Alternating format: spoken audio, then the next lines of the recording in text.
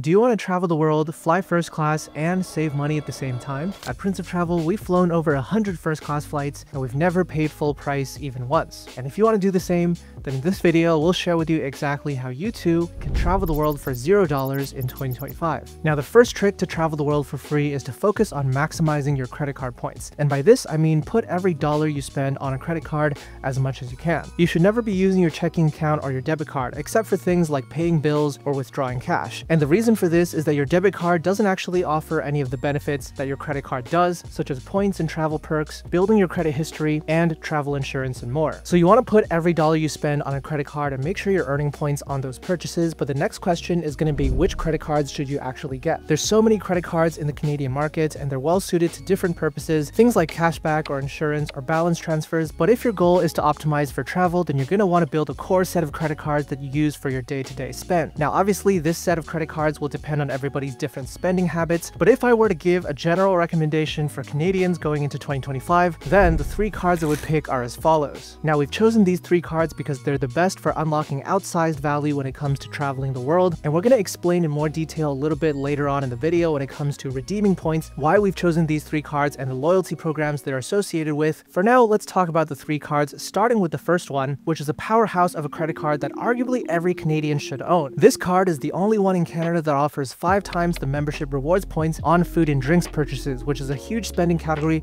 for a lot of Canadians. And this includes not just going out to eat and drink, but also going to the grocery store where you pick up your day-to-day groceries. Now there's other Canadian cards in the market that also advertise as 5 times the points, but the key difference here is that the points that are earned on this card are actually a whole lot more valuable than the others. I'm of course talking about the American Express Cobalt card, a card that we love and talk about all the time on this channel just because it's so powerful. The Cobalt card comes with a very reasonable monthly fee of $12.99, and that's more than justified if you're using the card for all of your food and drinks purchases and maximizing the monthly limit of $2,500 spent in these categories. And if you were to maximize that over the course of a year, that's 150,000 membership rewards points right there, just from spending on food and drinks using the Cobalt card. So if you're looking to maximize your points and use those points to then travel the world, this card is a must-have. Get it right now if you don't already have it. Now, card number 2 that we'd recommend for this core portfolio is the TD Aeroplan Visa Infinite card. And the reason this card is so compelling alongside the American Express Cobalt card is that the Cobalt card's points can transfer one-to-one to Aeroplan, and the TD Aeroplan Visa Infinite directly earns Aeroplan points, so your points can actually be funneled to the same program, allowing you to build up that balance and redeem towards a flight. And on top of that, what you'll find when you have the Cobalt card is that about 80% of merchants out there take American Express, but there's a subset that don't, and that's why having a Visa card as a backup option is also useful. When you spend on the TD Aeroplan Visa Infinite, the points you earn are going to be going to the same Aeroplan account as your American Express points. And plus, if you live in Canada, you're probably going to be flying with Air Canada a fair bit, and by holding the TD Aeroplan Visa Infinite, you get a valuable free check bag benefit that can actually add up pretty quickly over the course of several trips, because each check bag these days on a regular economy fare is about $30 a piece. There's a $139 annual fee on this card, and right now, as of the time of recording, there's actually an enhanced welcome bonus on the card as well that you should definitely pay attention to, but we'll go a bit more in depth on welcome bonuses later on in the video,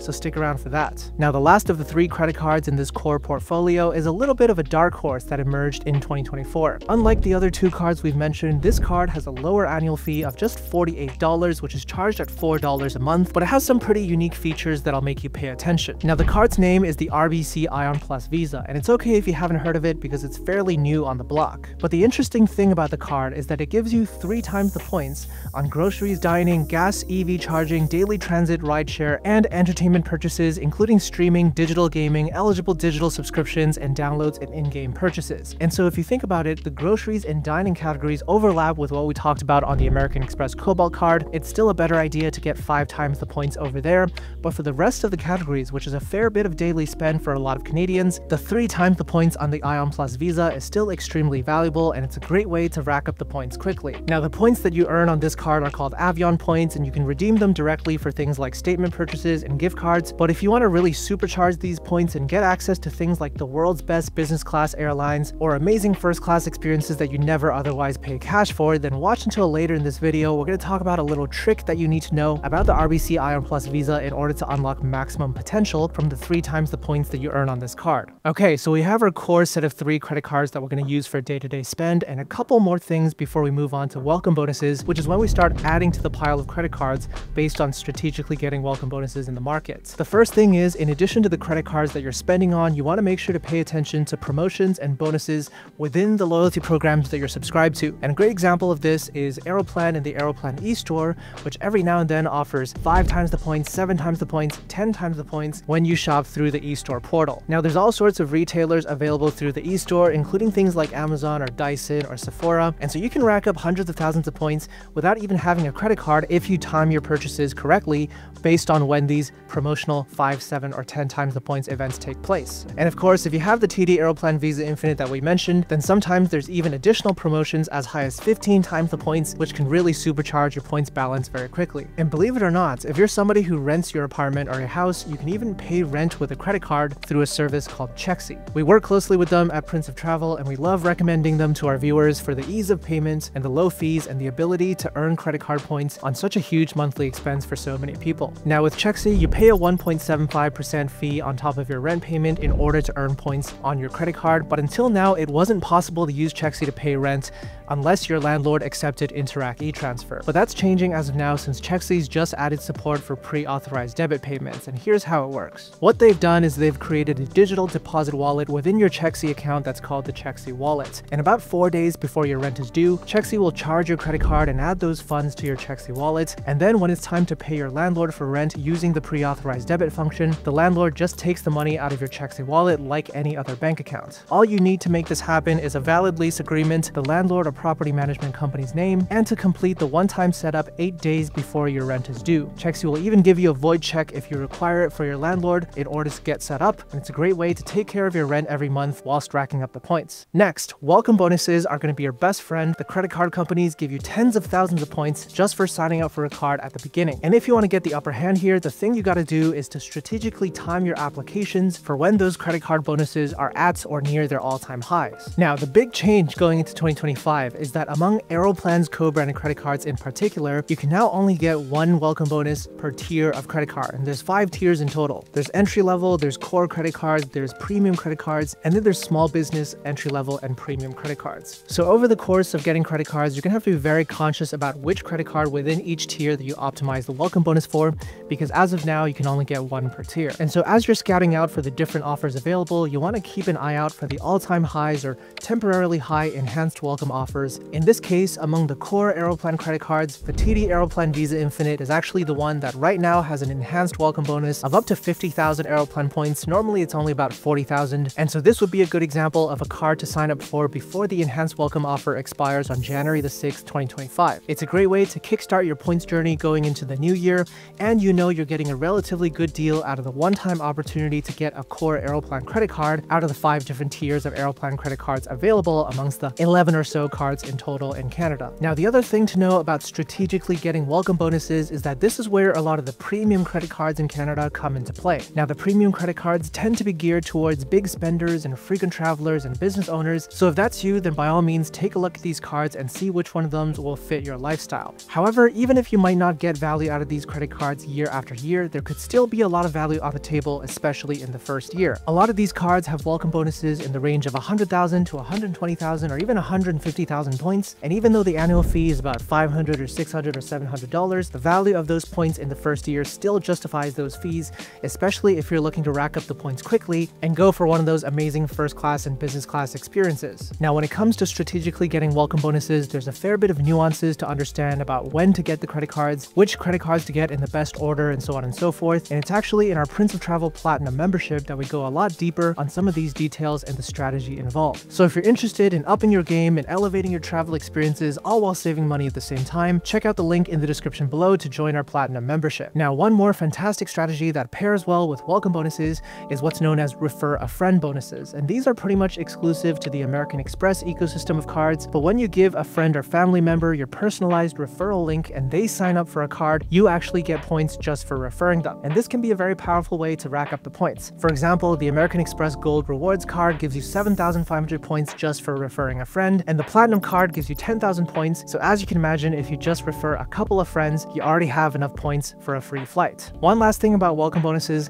typically the higher the bonus, the higher the fee, and also the higher the minimum spending requirement that's needed in order to unlock that bonus. This is usually something like spend $5,000 or $10,000 in the first 3 months of holding the card. And you might be thinking that's a whole lot of money to spend, perhaps outside of your usual budget. And so the other thing to think about when it comes to strategically timing your applications is to think about any large purchases that might be happening in your life and time a credit card application around that purchase in order to meet that minimum spend. Examples might include a home renovation or a wedding or tuition for your kids or something like paying rent on a month-on-month basis using Checksy that we talked about. As long as you have a plan for meeting the spend, go for that welcome bonus in order to unlock those sky-high points amounts. But if you don't have a plan and apply for the card and fail to meet the bonus, then you're shooting yourself in the foot. So be careful when it comes to applying for the card.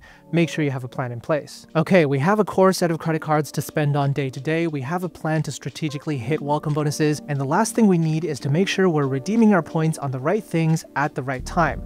Here's how it works. And to do this effectively, you need to be planning ahead and thinking about the trips that you want to take in the next 6 to 18 months or so. Here's how it works. First, think about that trip you want to take in the future and go through all of the details. Which destinations do you want to go to? How many people are you traveling with? Which class of service do you want to fly in? How flexible are you with respect to the dates and destinations?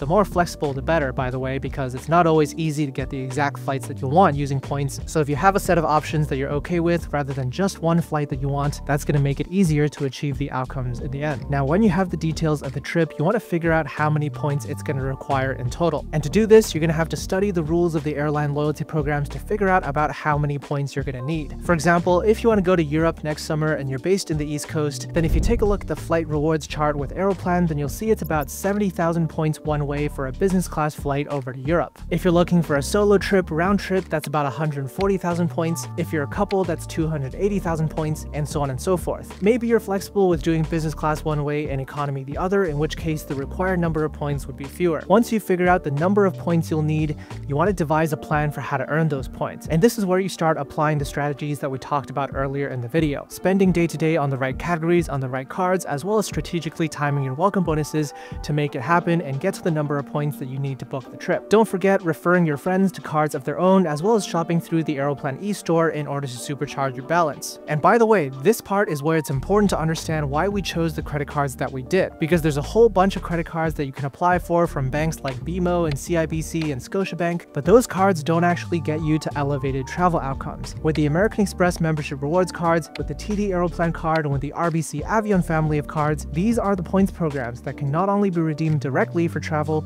but can be transferred at a 1-to-1 ratio to a range of airline partners where you can actually supercharge the value of those points and get those business class and first class flights. With most programs out there, when you earn the points, they're worth at most 1 to 1.5, maybe 2 cents per point each, which is not really that impressive. But with American Express and RBC, and if you transfer them over to Aeroplan, British Airways, Air France, KLM, Flying Blue, and so on and so forth, you can unlock superior value by redeeming for these elevated experiences and get about a 5, 10, maybe even 20% return on your day-to-day spend compared to the cash price of these experiences. And that's where the power of points really comes into play and what really makes this game worth playing in the first place. By the way, remember that trick about the RBC Ion Plus Visa? Here's what you gotta know. The Ion Plus Visa's Avion points can't actually transfer to the airline partners on their own. Instead, what you gotta do is after you've racked up those points, upgrade your Ion Plus Visa over to the Avion Visa Infinite card, and then those points become transferable to the airline partners. And that's what allows you to book into these special experiences like Qatar Airways Q Suites, the world's best business class with caviar and rosé champagne and the finest service that you'll find in the skies. Now, this is not to say that the other cards issued by Scotiabank and BMO and CIBC are not useful, because after all, they'll still have elevated welcome bonuses of their own from time to time, and you may want to apply for them as part of your overall strategy. But the best way to think about these cards is that they're supplemental to the primary outcomes. You're here for the business class and first class flights and the luxury hotels, and then you can use the points and bonuses from the other credit cards to save on your overall out-of-pocket costs on other travel expenses, things like Airbnbs and Ubers and Grab bikes in Southeast Asia. Now, in fact, in the next video, we're going to be going even deeper on all of the major Canadian credit cards, and we'll be ranking them in a tier list to figure out which ones are superior and which ones probably aren't worth the time. So I'll see you in the next video.